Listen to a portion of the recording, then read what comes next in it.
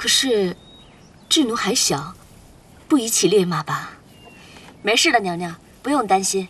这匹马虽然姓烈，但是已经训得很温顺了。我想王爷骑上它，应该不成问题。怎么样，智奴？那父皇，儿臣也上去试试。好。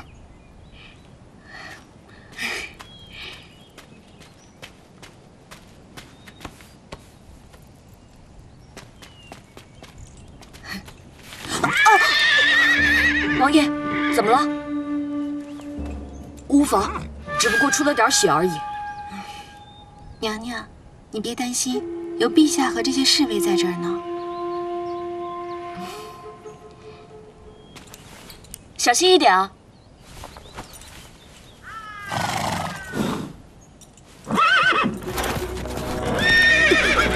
王爷，快救我！扶住我！王爷！王爷朝天！王爷，救我！前阵的马来！救我！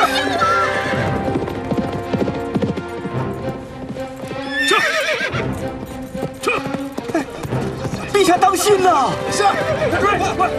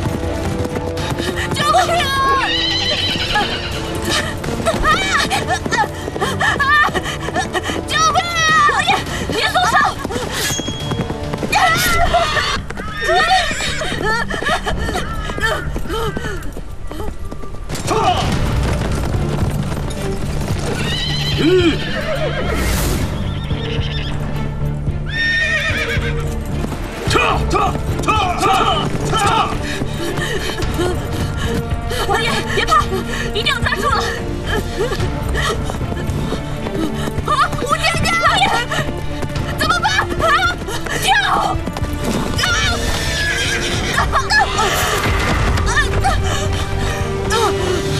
师祖，怎么样？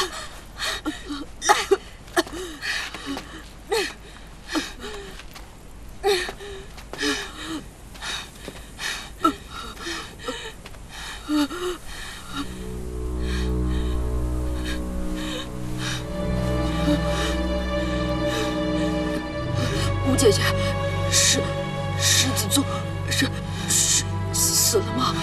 啊！别看了，别看了。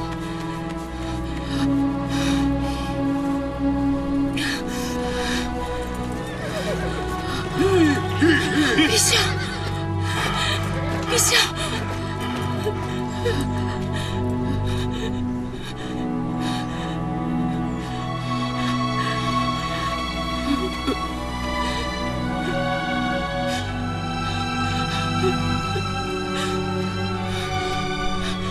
智奴，父皇，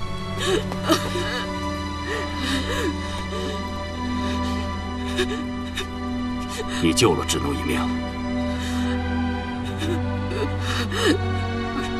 刀可以放下了。来。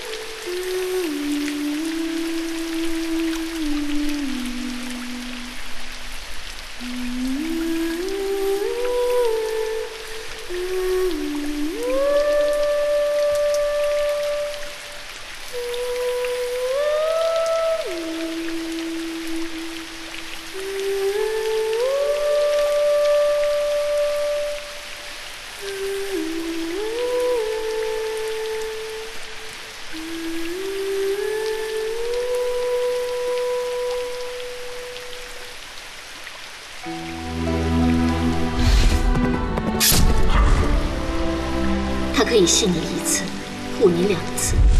可是如果有一天事情发展到女主武氏的预言会牵扯到大唐的安危，而你是最大的嫌疑者，到时候江山美人，你觉得他会选择什么？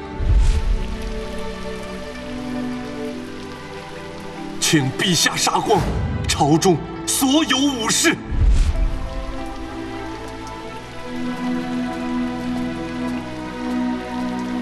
武才人，已经半个时辰了。武才人，武才人，没什么，你们先下去吧，我还想再待一会儿。是，武才人。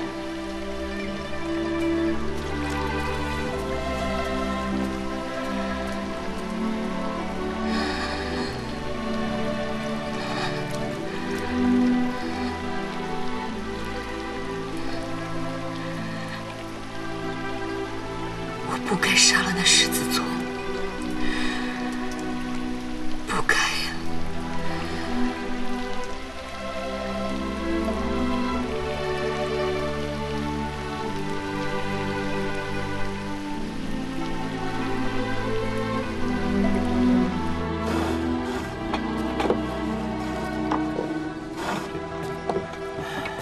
智奴无大碍吧？这个晋王只是受了惊吓，太医说一切无碍，那就好。唉，这个为妃总是这个样子，喜欢擅自做主，结果呢，她要对付的人安然无恙，却总是伤及旁人。王爷说的是，不过这武媚娘在众目睽睽之下手刃狮子聪，正好大有文章可做。本王也是这么想。